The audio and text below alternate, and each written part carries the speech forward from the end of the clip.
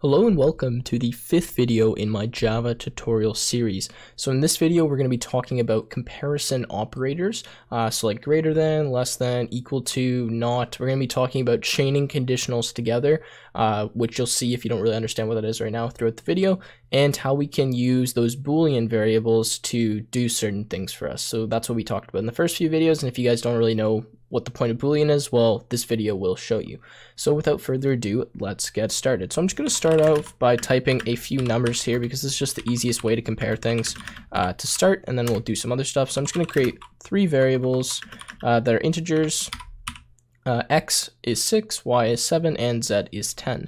Now I'm going to create a Boolean variable, so Boolean, let's call it compare, and we'll just set that blank for right now. So what I want to do is I want to compare X and Y and Z using some different comparison operators. So in Java, I'm going to write them out here. We have, I believe, 4 main comparison operators, 4 or 5. So I'll type them out and we can see. So the first one is greater than, and then we have less than, we have equal to, we have greater than or equal to, less than or equal to, and not equal to. Now, I know I just went through those fast, but they're pretty straightforward. This is simply going to state whether something is greater than the other thing. This is less than the other thing, or whatever way you have it, right? This is equal to. So the double equal sign is different than the single equal sign. Double equal sign is when you're comparing 2 values to see if they're the same, and the single equal sign, like this one here, is if you're assigning a value. So make sure you remember that, because a lot of people, when they compare things, they forget to add the other equal sign and they just use one and they end up running into some issues. Okay, so greater than or equal to, pretty straightforward. Less than or equal to, same thing. And not equal to is an exclamation point and an equal sign. Now I'm going to go through these and show what all these do. So I guess I'll leave that there. And because I just remember that I have been forgetting to teach you this, if you do 2 slashes in Java, this stands for a comment. And a comment is simply something that the computer is going to ignore, and it's just there for the programmer, so that they can look at it and be like, okay, this is what this line of code does. Whatever, the computer doesn't care. So whenever it sees a line that starts with 2 slashes, this is how you do a comment. It just ignores that line and moves on. So that's simply what a comment is, and it just grays out in here to show us that that's a comment. Okay, so compare. So I want to compare X and Y, and I want to see if X is less than Y. So say, if X is less than Y. And what this statement right here that we're typing here is going to return a value of either true or false. So we can look at this. We say, well, 6, is that less than 7? Yes, it is. So that should give us a value of true. So if we print compare to the screen, then you can see we get true like that. Now, if I flip this around and I say greater than, okay, what do you think we're going to get? Well, we get false. It's pretty straightforward. To compare the 2 values to see if they're the same, we can do 2 equal signs, and in this case we get false. And now this comparison operator, some people get confused by, but if I do not equal to, what this is going to tell me is if the 2 values, so on the left side and the right side of the comparison operator, are not the same. So if they're not the same, I get true. If they are the same, I get false. So in this case, they're not the same, so we should be getting true, okay? And I guess I could show you greater than and equal to, but they're pretty straightforward in terms of how they work, at least on numbers, okay? Now, these work fine, so greater than or equal to, less than or equal to on numbers. But what if I want to compare strings? So I'm just going to change X and Y. I'm just going to make 2 strings here. I'll say, string X, we'll say hello, and string Y, and this is equal to hi, okay? So see, now I'm getting this blurred out, or this red line here. It's saying the comparison operator greater than or equal to is undefined for strings. So the only ones that I'm allowed to do on strings, at least for right now, that we're going to talk about, are 2 equal signs or not equal to, okay?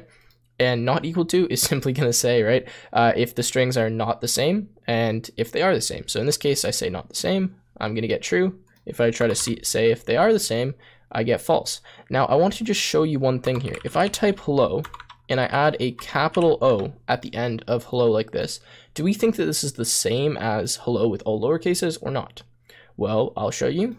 It is not. So capital letters do matter in programming, right? And that's the same with variable names. Like the capital variable Y is different than the lowercase variable y, okay? So that's how we can compare those. And I want to see, actually, can we use greater than? No, we can't use greater than or less than on strings either. Okay, So what I'm going to do now is I want to chain multiple conditions together. So I'm going to show you the AND operator, the OR operator, and the NOT operator. And these are how we can add multiple conditions together to get one like main condition, if that makes sense. So I'm going to change these back to numbers. It might be faster just to type them out.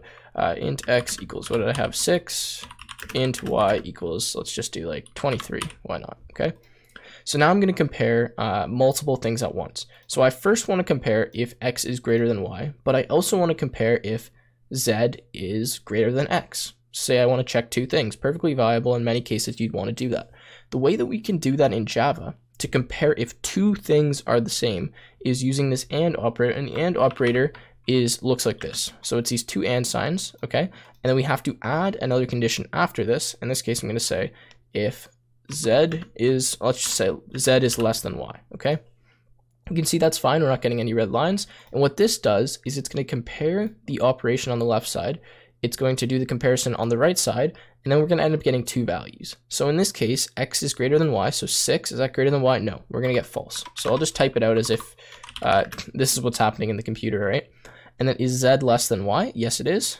So we get true, like this, okay?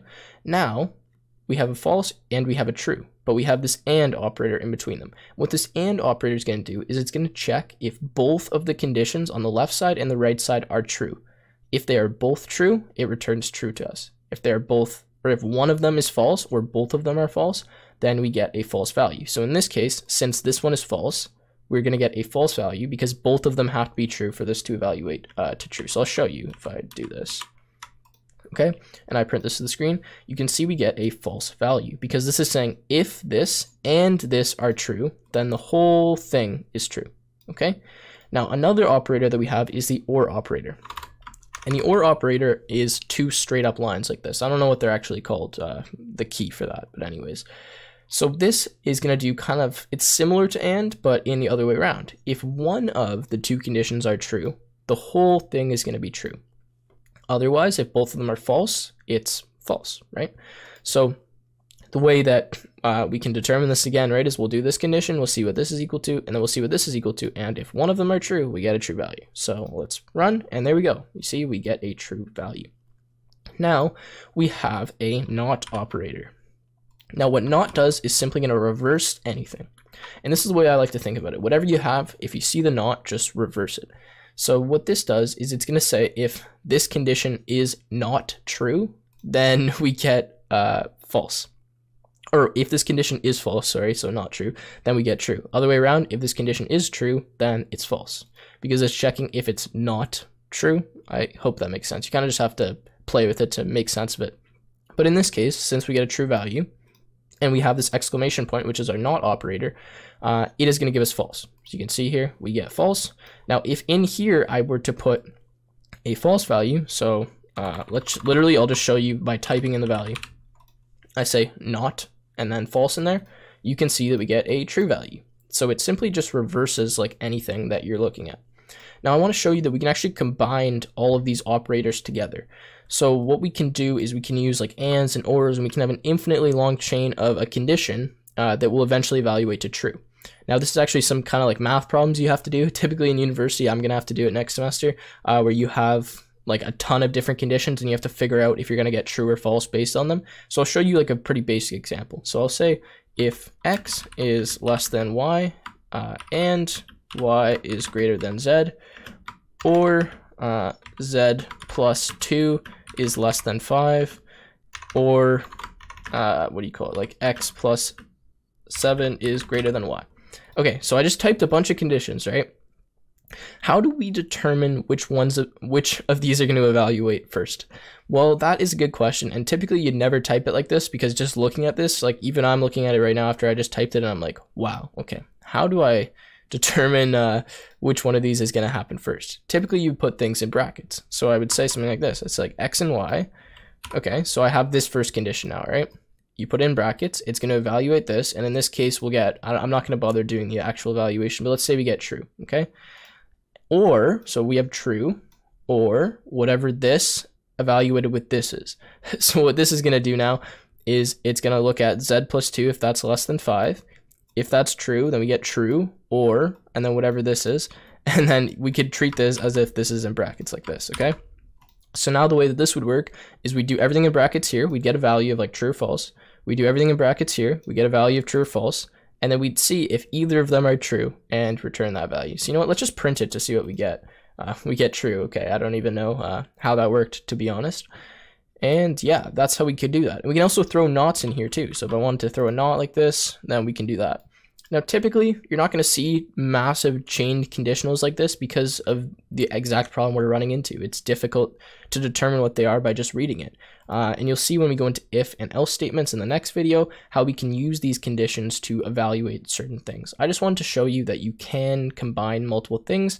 And for example, I don't only have to use variables. You can see that here I put z plus 2 less than 5. That's a perfectly valid condition. That works perfectly fine. Could change this is equal to 5, right?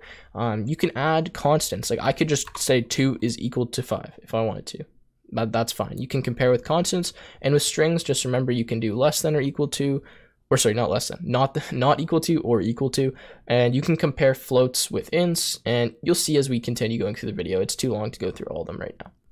Anyways, that has been it for this video. In the next video, we're going to get into if, else, and elif statements. And yeah, if you guys enjoyed, please make sure you leave a like, and I will see you in the next one.